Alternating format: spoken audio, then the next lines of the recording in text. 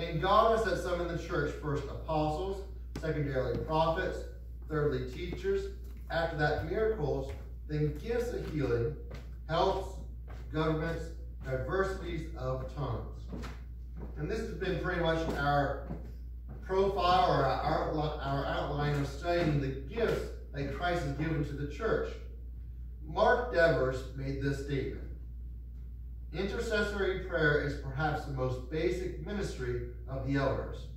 In order to speak to men for God, elders must speak to God for men. And then there's one more quote. You as a church member either need to trust your leaders or replace them. But don't say that you acknowledge them and then not follow them. Rather than distrusting church leaders, let me encourage you to talk behind your elders' backs. Meet in secret. Excuse me.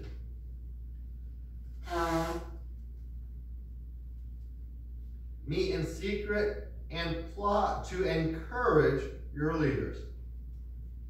Strategize to make the church leaders' work not burdensome, but a joy. So we reached the point in our study on the church and the gifts that Christ has given to the church. And we're going to talk tonight a little bit about governments. In 1 Corinthians 12:28, that's the outline we've been following.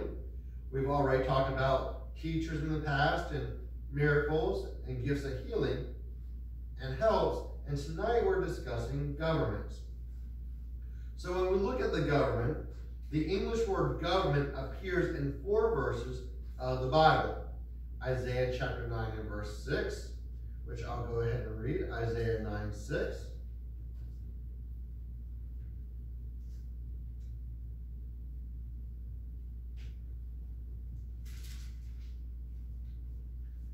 For unto us a child is born, unto us a son is given, and the government shall be upon his shoulder, and his name shall be called Wonderful, Counselor, the Mighty God, the Everlasting Father, and the Prince of Peace. It's also recorded in the book of Isaiah in 9 and 7. And of the increase of his government and peace there shall be no end, and unto the throne of David and unto his kingdom, to order it and to establish it with judgment and with justice from henceforth ever, even forever. The zeal of the Lord of hosts will perform it. It's also mentioned in Isaiah 21, chapter 22 and verse 21.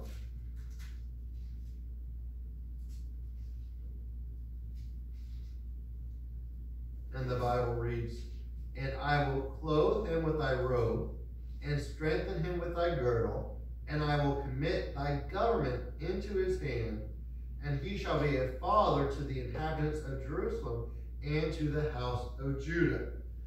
And then 2 Peter 2:10. 2 Peter 2:10.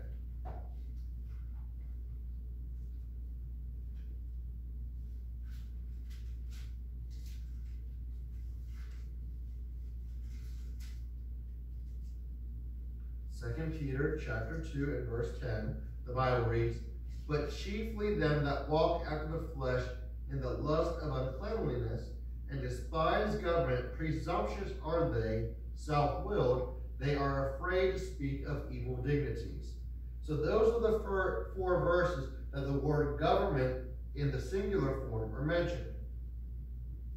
The plural form, governments, occur in only 1 verse of the Bible, and we've already read that in 1 Corinthians chapter 12 and verse 28, where we find the listings of the offices or the gifts that Christ gave to the church, where it states first apostles, secondarily prophets, thirdly teachers, after that miracles and gifts of healing, helps, and there it is, governments and diversities of tongues.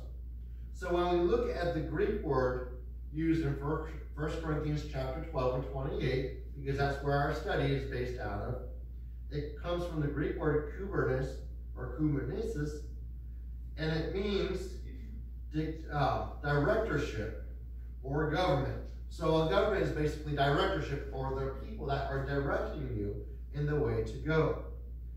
And when we look at that Greek word, it is only used one time in the entire New Testament. And it is right there in 1 Corinthians chapter 12 and verse 28.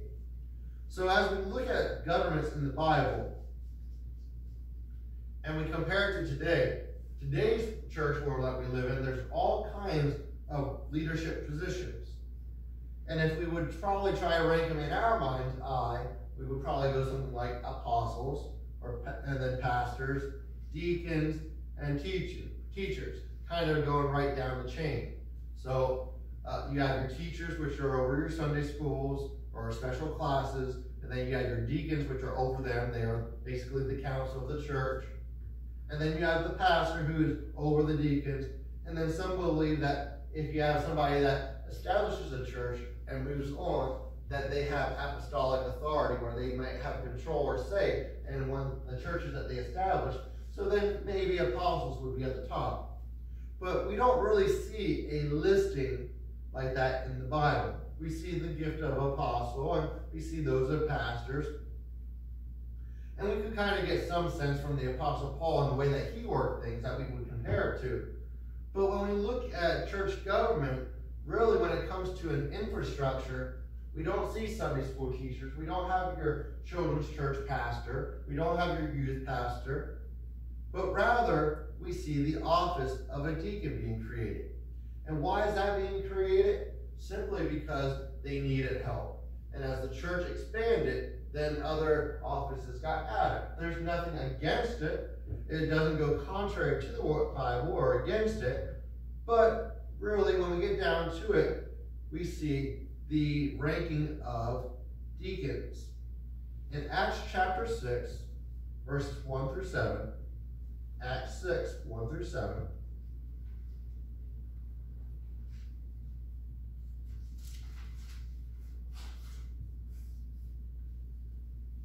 Acts chapter 6, 1 through 7,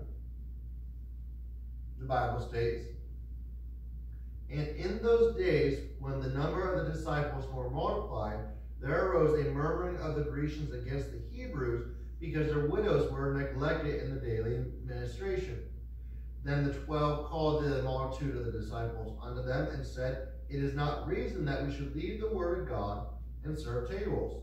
Wherefore, brethren, look ye out amongst you 7 men of honest report, full of the Holy Ghost and wisdom, whom we may appoint over this business. But we will give ourselves continually to prayer, to the ministry of the word.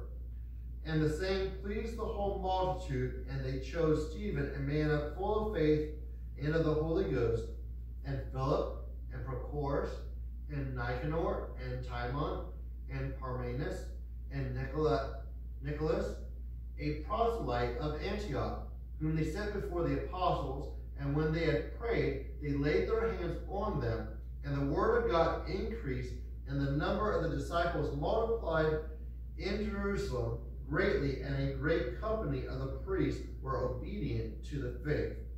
So when we're looking at the word of God, besides the gifts that Christ already gave to the church, this is the first office and only office that we really see the church or the apostles creating.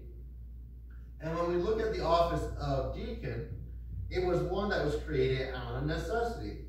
The whole reason that the office was created was because the Grecians were complaining. The Greeks were complaining. You're doing this and you're doing that, but you're forgetting about our widows. You're forgetting about our shut-ins. Nobody's going to visit them. But the truth of the matter is, with the church this size, how can 12 people go and visit thousands and thousands and take care of thousands and thousands of people?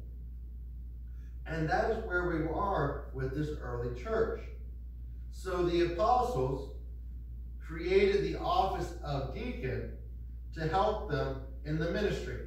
So the deacons were supposed to go out and visit the sick. They were supposed to go out in today's vernacular. In our day and age, they would be the ones to go out and go door to door, knocking on doors, inviting people to church. They would be the ones going to the nursing homes, praying for the sick and visiting those that couldn't get out. If somebody has it, or if they're stuck in their home and they can't travel anywhere, the deacons would be the ones to go and visit those people in place of the apostles, because the apostles had enough to do. And the reason for this was the apostles said, it is enough for us to try to pray and understand the Word of God and study it, that we may minister unto you. So when we look at the office of deacon, it was created to free up the apostles that they may study the Word of God and pray. We find this in Acts chapter 6 and verse 4, where the Bible states, "But we will give ourselves continually to prayer and to the ministry of the Word." So the apostles created the office of deacons so they may dedicate themselves to studying the Word of God and to prayer. And when we look at the office of deacon, it is an extremely important one. We find this in 1 Timothy chapter 3.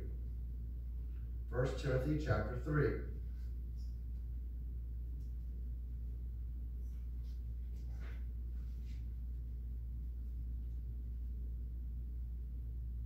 Where the Bible states, "This is a true saying, if a man desire the office of a bishop," or we could translate that a deacon because it was the same thing, "he desires a good work." In verse 13, "For they that have used the office of a deacon will purchase to themselves a good degree and great boldness in the faith which is in Christ Jesus." So the office of deacon was extremely important. In fact, Paul wrote to the individual who has acquired the office of a deacon, they have acquired a very good thing. And when we look at 1 Timothy chapter 3, and we won't read it, but we have instructions for the office of a deacon right then and there. Paul lays right out what is required of a deacon. And when we look at the time of Paul, the office of a deacon was extremely important, as we've already mentioned, and that Paul wrote to Timothy that whoever has obtained the office of a deacon has acquired a very good thing. It wasn't something to be taken lightly, but rather it was a high honor. So when we look at governments in the church, there's nothing wrong with creating an office out of necessity. If someone wants just a title, because there's lots of people in this world, they don't want to do work, but they want a title. And there's a lot of people, even in the ministry, they want the title, but they don't want the responsibility that comes with it. If the church has a necessity has a need that needs to be met, it's all right for them to create a position and put somebody into it. There's nothing unbiblical about it. But the only office we have listed within the church itself, in the Word of God, is that of a deacon. And then we'll go ahead and stop right here. And that will conclude our lesson on governments. Does anybody have anything they want to say or add at this point?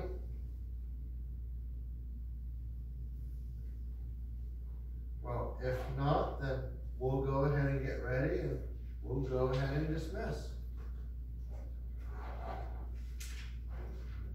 So if we would all stand across the auditorium, we'll go ahead and dismiss in prayer. Gracious Heavenly Father, we give you all praise and glory for everything you've done for us and will do.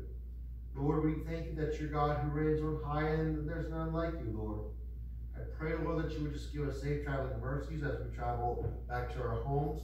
Bring us back safely on Wednesday, Lord. I pray, Lord, that we just fall more in love with you than ever before.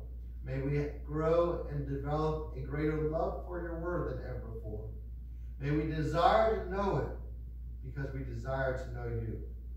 Lord, I pray for those that are not here tonight that you just wrap your loving arms around them and just let the Holy Ghost descend upon them in a great and mighty way. Just let them feel you in a really special way. And we ask all of these things in the name of Jesus. Amen.